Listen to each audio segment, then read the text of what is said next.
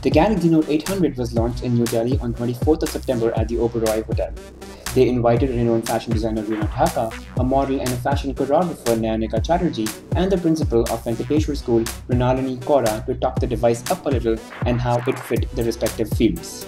The device rests firmly in a metallic silver frame, giving it a very professional, subtle look.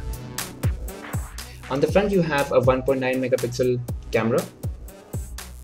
On the sides you have this speaker grill, which I believe is a very good addition.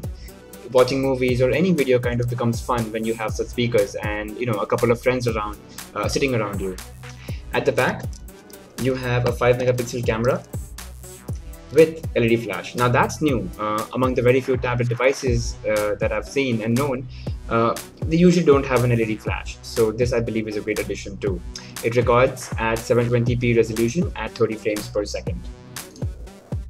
The majority of the surface is obviously the 10.1-inch display.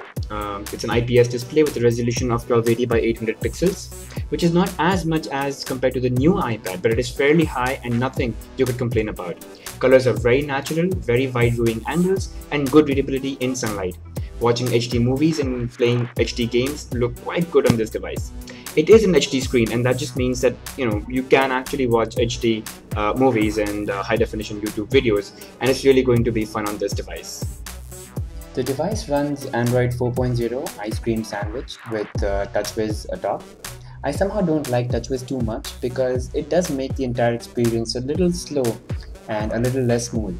However, this device is running a 1.4 GHz quad-core processor with a 2 GB of RAM.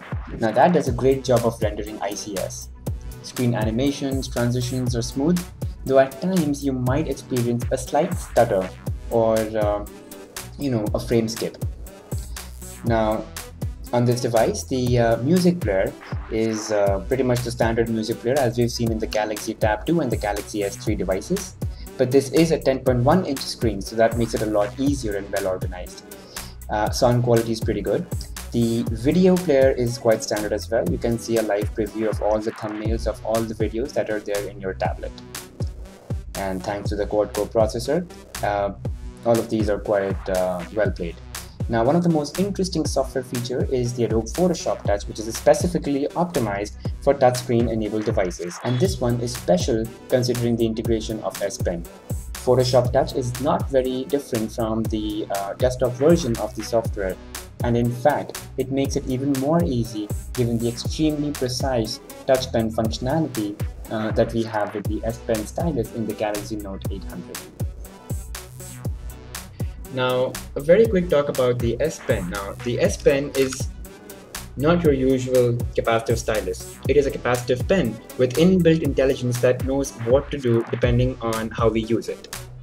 It has a 1024 step sensitivity, which basically understands the difference between when we want to make a thick line and when we want to make a thin line. So if you could see, I've made a thick line on the top and thin line at the bottom, and this pen understood by just measuring the pressure that I'm applying on the tip. So it enables to make exact drawings. It is extremely high precision, and it truly is a piece of art, and it has been given a beautiful, sophisticated, professional look.